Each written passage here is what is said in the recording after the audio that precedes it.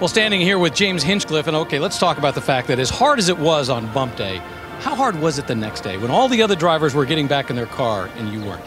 All right, there were efforts to get you into a car after that day, which would have meant you're taking the place of some other driver. How close did that get? Honestly, that was... Yeah, different kind of survival for James Hinchcliffe today. And of course, one of the key things is the fact that the Indy 500 isn't just a race. It is the crown jewel of what can only be described as the greatest day in racing. Well, when it comes to IndyCar, Danica Patrick is a finisher. When she left the series 7 years ago, she had set the record for the most consecutive finishes. Made it to the checkered flag 50 times in a row. But, as any race driver will tell you, that's not enough. You also need to be fast to win this race. And this month, the Ed Carpenter team has given her a fast car. So let's think about this. A person who can finish with a fast car, that could make this a very memorable last race for Danica Patrick. In fact, his strategist, John Boslog, was just telling him, you've got plenty of speed, plenty of power. Let's talk about what he's going to do on this restart. Can he get by these three guys? With Indy. So here's the question. Inside, outside, which way do you pass in that restart? He kept talking. I don't know. Willpower. It is such a long way from Toowoomba, Australia to Victory Lane. He gets a hug from Simon Pagenaud. Let's talk about what this means. What a long journey you've had to this place today.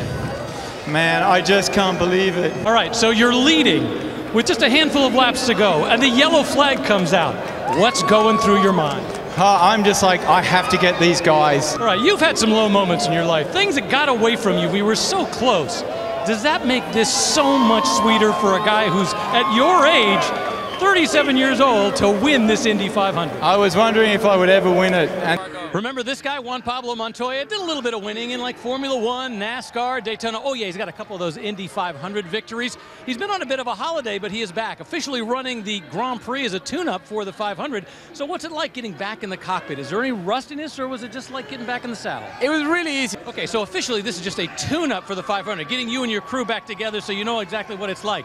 But are you thinking it that way, or are you thinking winning this race? Well, we're going to go for it. Well, Alexander Rossi is not quite ready to play the role of the returning champion. Sure, it was just last May here at the Indianapolis Motor Speedway that he pulled off one of the greatest upsets in racing, winning the Indy 500. But the Grand Prix, that's a different creature. You're running a different direction. He has yet to go into turn one knowing what it felt like on that last lap. So yes, this is a special race at a very special place. Well, we got to talk to John Boslog because he's the guy that figures out the strategy. Although John kept saying you need to talk to everybody else on this crew, and we know what it means for Will, but what does it mean for the rest of these guys going into the Indy 500 to get that win that had eluded you this year? It's a lot of momentum. Standing by with a fourth place finisher, and that's Simon Pagenaud, who didn't have such a great weekend except for one thing. And that's, you have to remember, he is still leading the championship, which is really important. And why wasn't it such a great weekend? Just didn't come together? No, you know, All right, let's turn our attention to the big one. Next week you start practicing for the Indy 500. How much do you have to turn that mindset around, or is it just like that? You just suddenly wake up one morning and think, I'm doing ovals. already done. Standing by with Graham Rahal. You want to know how hard it is to be an IndyCar driver? Show up these hands. Look at the blisters on both hands. And Graham, we have to ask, how hard of a race was that? Yeah, it was hard. I mean, yeah, in fact, one of the reasons they didn't do the test session was because they wanted to be able to preserve that machine. Now, we should point out, we understand there's going to be some fireworks off to the side of the track when they go by. Fireworks on the track and off the track, and we're green here at Virginia International Raceway as the Dyson car, Guy Smith, kind of moved up into the lead and looked like he has command right now. A much better start than they had here last year. Remember, they had problems with the Dyson cars that came together, and as a result, there was a big pileup going into that first turn, but it looks like everybody's making it through cleanly. Yeah, and part of the problem that we've seen all weekend long, you look at the front of that car, you can see all the grass that has already accumulated on the inlet for the radiator and for the air coolers right there. And what we've seen is as a car goes off, when they come back onto the track, they bring lots of debris, they bring lots of grass that will slowly but surely make this track slicker and slicker and slicker. And we should talk about the fact that while there is no championship at stake for the Muscle Milk car, there are some other things at stake. For example, Lucas Luhr with 48 victories. Yes, he has the record. He has the most victories in American Le Mans racing, but he wants that magic 50, which would require him to get one today and one more at Petit Le Mans. Let's go to the GT battle, where the Risi Ferrari yesterday, well, they kind of had some adventures. They were the fastest car at one point, but ultimately lost that fast lap to the BMW. But even when they were on their next fastest lap, they had a problem at one of the turns. So the Ricci Ferrari continues to go around, and they were able to repair that. What they did was that in addition to repairing the under tray, they also created a new aluminum panel that was going to go into place so that if they were to have a problem, do the same thing they did yesterday, they would not break that same oil line. So you learn something with every mistake that happens. Isn't that right? And season. All right, let's take a look at what caused the flat there. They came together, and that's exactly what did it at that moment. The wrong hit, wrong connection at the wrong time caused a flat on that car, the number 31 car, as those three GTC cars were battling. Let's take a look at what happened. Remember, this was early on in the race. On the outside, and there you see the Corvette just moving to the outside just a little bit, and that was just enough that to make an evasive maneuver, that Porsche went off course. And what we're seeing here is the GT battle. That is the lead car right there, that Ferrari, with right behind the car being driven, the Viper being driven by Dominic Farbacher. You can see them as they're going through, this coming off of the lead straightaway, going through the first set of turns, and now we're looking back at the BMW that is right behind them as well. And those Vipers are not letting that Ferrari get any kind of a lead. They are dogging them all the way, all around the track as they come back around for another lap. Now, having said that, the Ferrari does not seem to be falling back into the clutches of the Viper. That gap seems to be staying about the same. Let's take another look at what brought out the caution, and there you see as that P2 car was coming up right behind the PC car, it just hit the back of that car. Going to now. Oh my gosh, we have a championship issue on the track right now. Mike Wash, that black and blue car, and he is seeing red right now. You saw he came together with the number 18 car.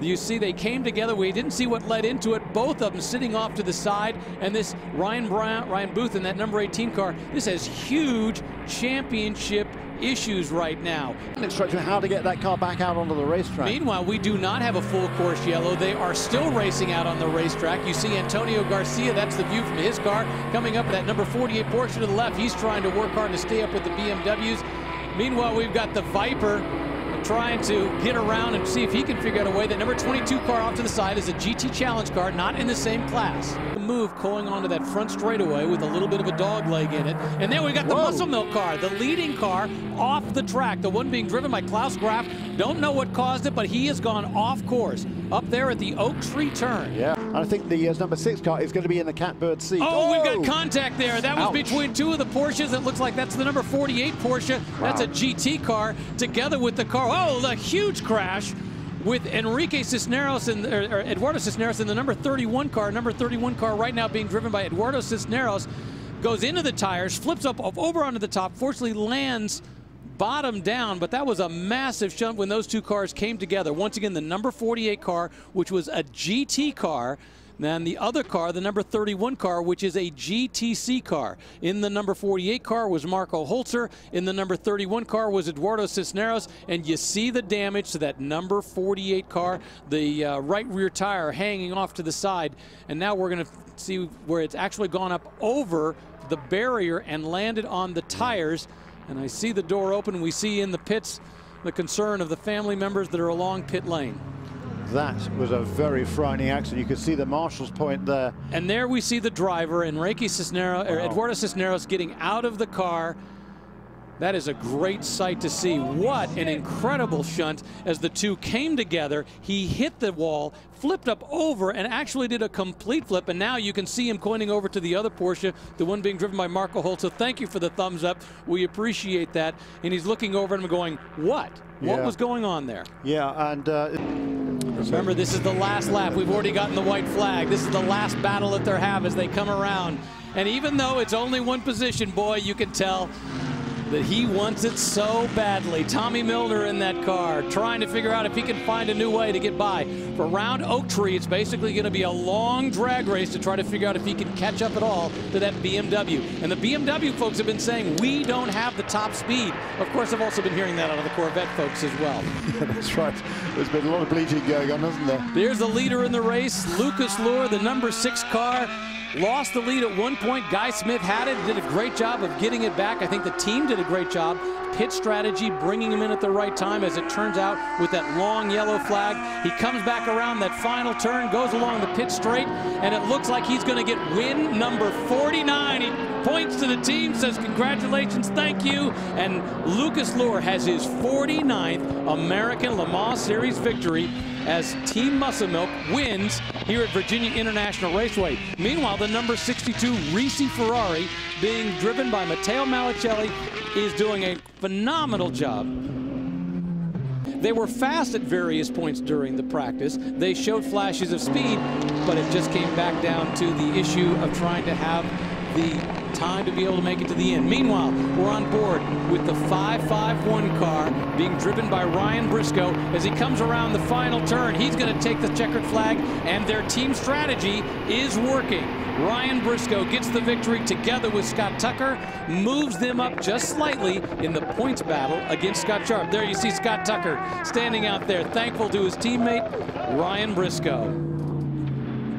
And we're going to give the Battery Tender Hard Charger Award to that guy right there, Rich White. If you just joined us, he did an incredible job today of avoiding the cars spinning and flipping in front of him, following the action, and he did a phenomenal job, and we're very thankful that A, he's safe, and B, he provided the absolutely phenomenal pictures that he provided during the course of this race. We're going to take a quick break, come back, and find out how all the classes have sorted themselves out.